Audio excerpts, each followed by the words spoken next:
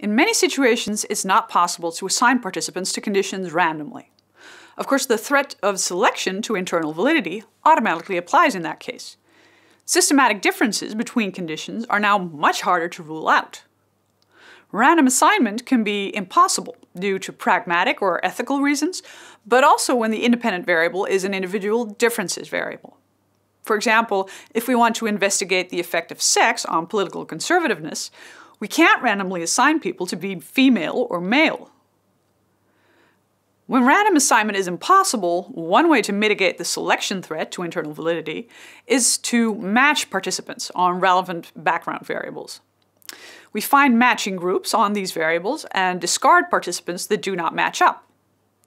For example, we could match men and women in terms of age and maybe educational level to make sure that they don't differ systematically, at least on these two properties. We've thereby excluded two possible alternative explanations for any difference in political conservativeness between men and women. There is a potential danger in the use of matching, though. A thing called undermatching could occur. This can happen when the conditions are matched on a variable that is measured with some degree of error and is related to the variables of interest. To understand what this means and how undermatching can occur, you first need to understand what regression to the mean is.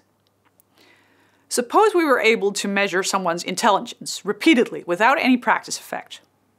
Assuming the test we use is valid and reliable, we would still get slightly different results each time, since we cannot measure intelligence perfectly. Okay, now suppose we pick a random person from our pool of participants. We measure their intelligence and find a very high score of 132. The mean intelligence score is 100, and about 70% of people score between 85 and 115. So what kind of score would you expect if we measured this person's intelligence again? Well, because such a high score is very uncommon, it's more likely that the score of 132 is an overestimation of someone's real intelligence. The next score for this person will probably be lower. Of course, we could have a genius in our pool of participants and find a higher score on the second test. But if we look at a group of people with high scores, we can say that on average, their second score will be lower.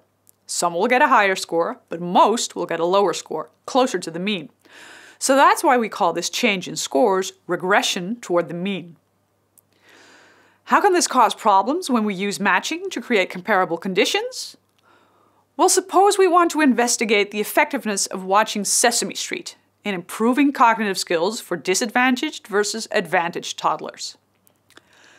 Let's say our disadvantaged toddlers come from poor, broken homes. They receive very little stimulation to develop cognitive skills like reading and counting. The advantaged children have nurturing parents and are provided with ample educational stimulation.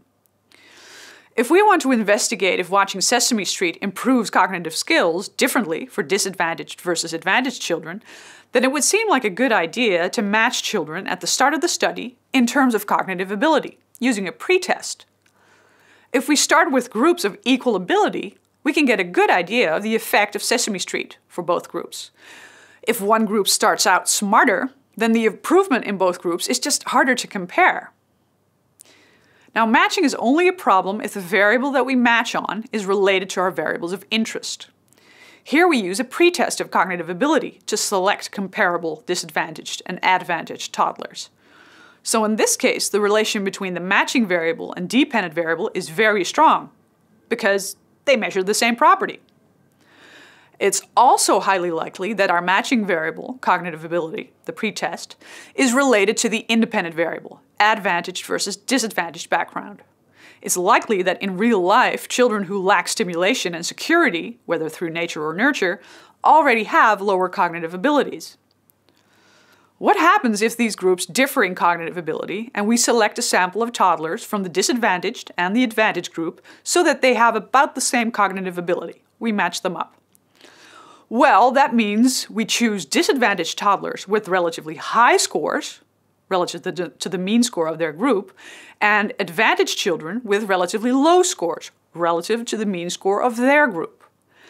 Now, in the disadvantaged selection, it's likely that at least some of these relatively high scores are overestimations, and a second measurement will be closer to the mean of the disadvantaged children, resulting in a lower mean score for this group.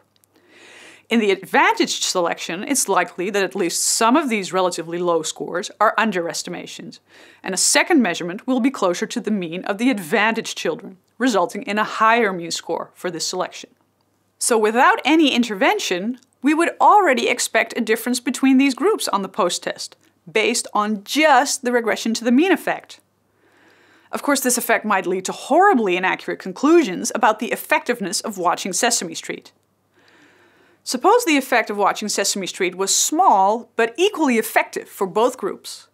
A large regression effect could result in lower scores for disadvantaged kids, leading us to conclude that watching Sesame Street is bad for disadvantaged children. This distorting effect of regression to the mean due to matching, showing a detrimental effect instead of the hypothesized beneficial effect, is called undermatching. Now, this effect can only occur if the matching variable is related to the variables of interest and is measured with a fair amount of error, which is unfortunately the case for most social and psychological variables.